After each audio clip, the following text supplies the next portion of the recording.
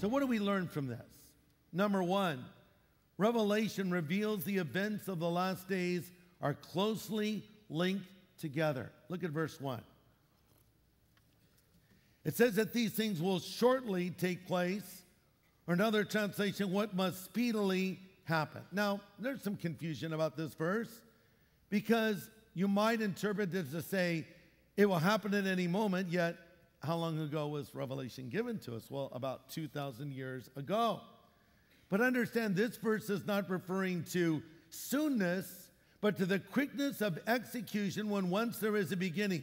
In fact, the word shortness could better be translated must come to pass with rapidity.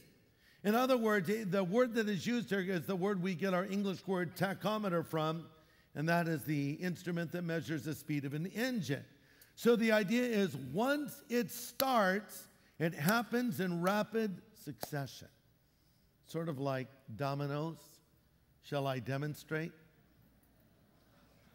You probably were wondering what this is. We need some more light here if we can get some. But you see these dominoes are all closely stacked together.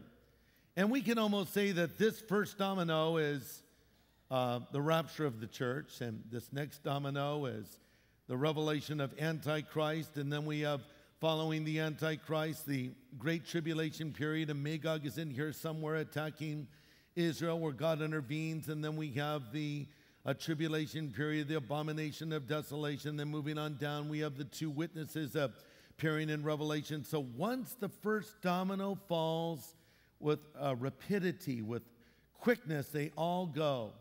Shall we? So you tip the first one. And it's just like that, you see.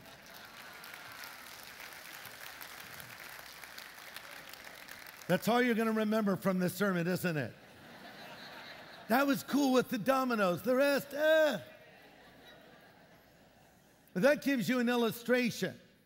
So it's not soonness like soonness in John's time, but once it starts, it doesn't stop.